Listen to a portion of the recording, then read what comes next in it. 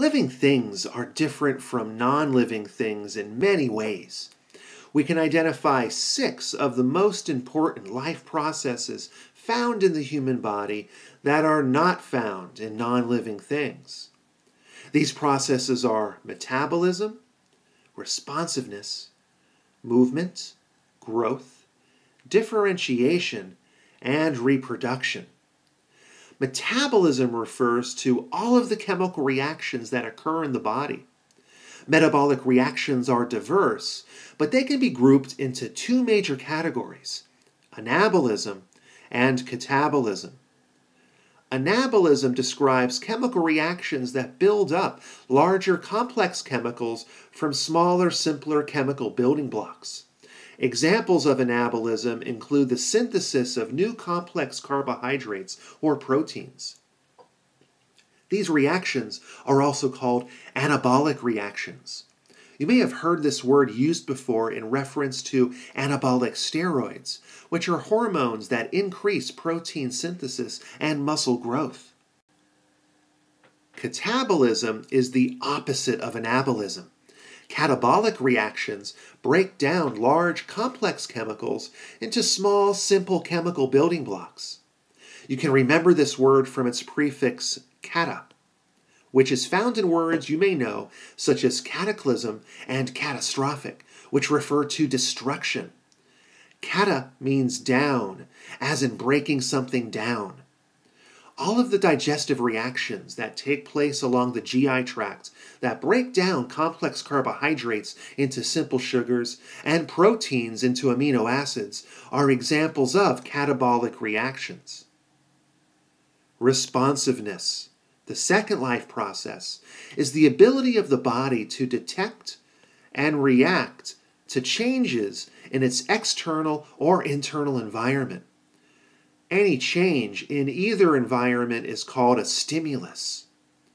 The body is adapted to respond to many different types of stimuli. Examples of some stimuli include visual, auditory or sounds, olfactory or smells, chemical, touch, pressure, and temperature. Many of the body's cells are adapted to respond to specific types of stimuli. For example, skeletal muscle cells respond by contracting and shortening their length, which pulls and moves the bone they are attached to. Neurons respond by producing nerve impulses called action potentials, which are fast-moving electrical signals that allow neurons to communicate with each other or other excitatory cells. The third life process is movement, which is the motion of the entire body or any of its parts, such as organs, cells, and internal cellular structures called organelles. The walls of many organs contain layers of smooth muscle, which can contract to propel substances through the organ. White blood cells can move out of the bloodstream and into the surrounding tissues where an infection is occurring. Inside the cell, secretory vesicles can move to the cell's plasma membrane in order to release their chemical products. The fourth life process is growth, which results from an increase in the body's overall size due to the enlargement of body cells and/or an increase in the number of cells through cell division. Growth can also occur through the accumulation of materials outside of a cell. For example, the mineral-rich matrix that builds up between bone cells allows the bone to grow longer and wider. The fifth life process is differentiation, which is where a cell becomes increasingly specialized as it matures and takes on a specific, different shape, structure, and function. Cells begin their lives as stem cells, which are precursor or ancestor cells that have a general, undifferentiated state and the ability to actively divide.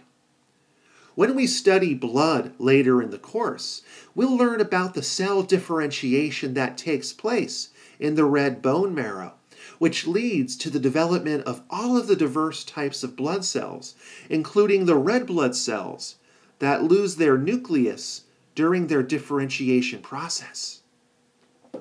The sixth and final life process is reproduction, which is the formation of new cells through cell division that occurs during tissue growth, replacement, or repair.